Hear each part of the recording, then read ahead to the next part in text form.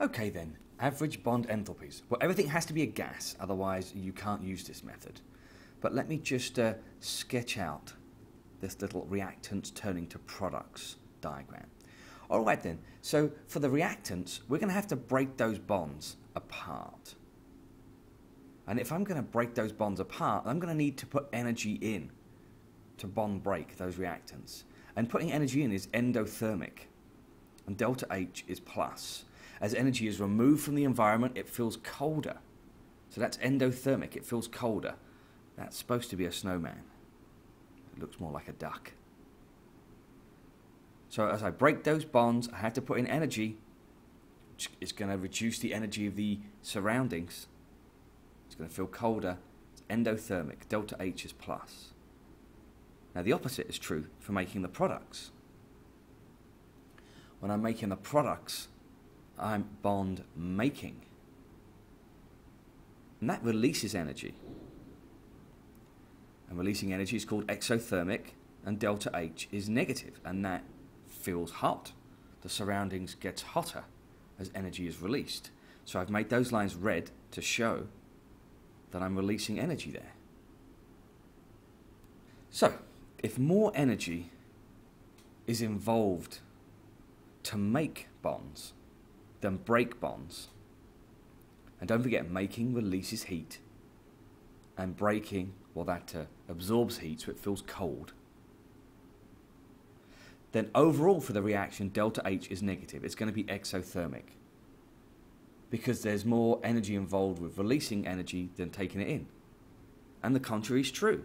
If there's less energy, then it's going to be endothermic. Less energy required to make them break. It's going to be endothermic. It's going to feel cold.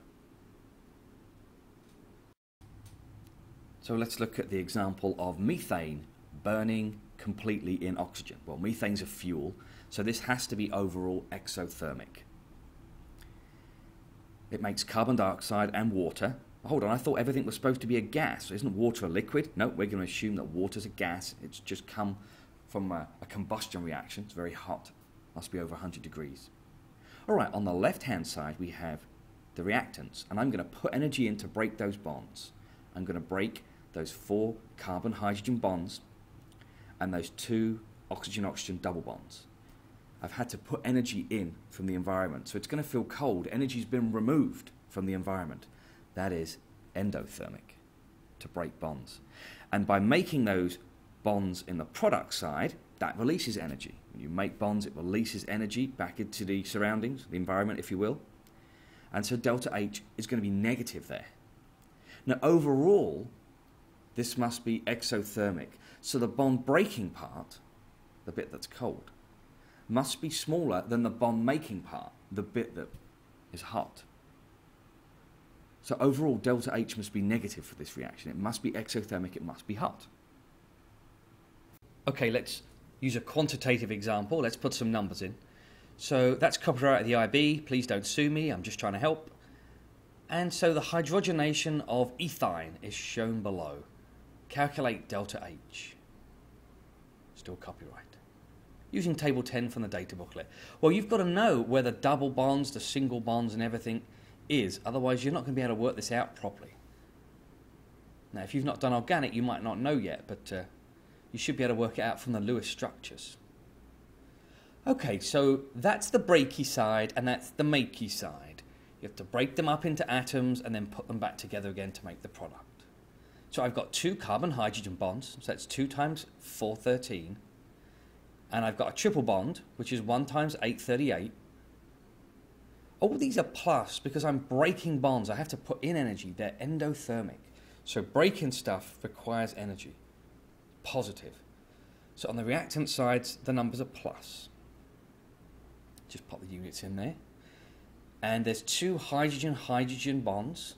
So that's 2 times 436. That's a common mistake to miss those, the fact that you need double the bond here. Because there's 2 of them. And again, that's plus. We're going to break those bonds apart. Kilojoules per mole. And on the making side, well, making bonds is exothermic. Energy is released. So I have to make sure it's negative. which I'm going to put in a second. Making bonds is negative, releases energy, so I'm going to put those negatives in. Smashing. So now I have the energy change for each side of that equation. And the trick is now is to sum those numbers. But my teacher says do it a different way. Do it a different way then. This is the way I do it. Sum those numbers up. And that gives you delta H for that equation.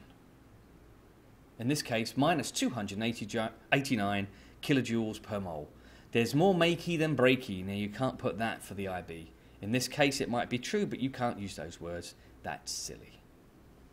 So what will they accept? Better to say more energy released than absorbed, so overall it's exothermic. And your assumptions are everything's a gas and it's a STP.